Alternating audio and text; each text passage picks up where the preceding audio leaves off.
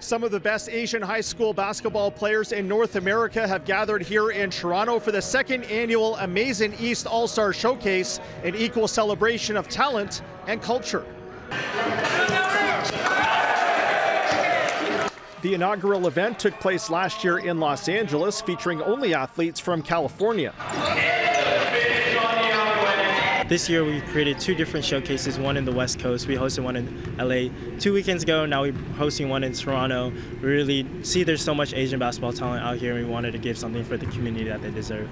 It's not specifically designed as a recruiting opportunity, but rather to give these athletes a chance to play the game they love with other players who share the same background.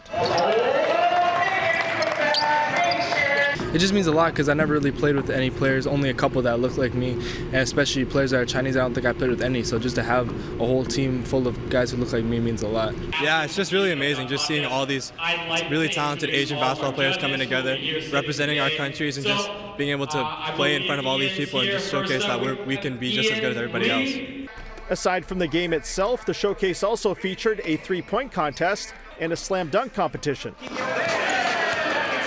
The roster is comprised of players from all over North America. Yeah, you know, it's great. I feel very blessed to be chosen to be one of the top Asian American hoopers in North America.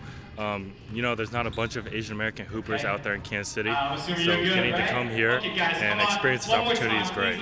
And while it's a great experience for the players, the founder of the event isn't entirely doing this all just for them. Honestly, out of selfish reasons, what I wish I had when I was growing up, and I didn't have, people that I could look up to growing up, but also didn't have people that I could relate to that were at my same level.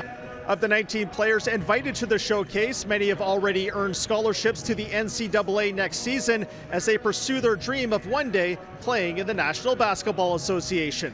At Toronto Metropolitan University, Rob Leth, City News.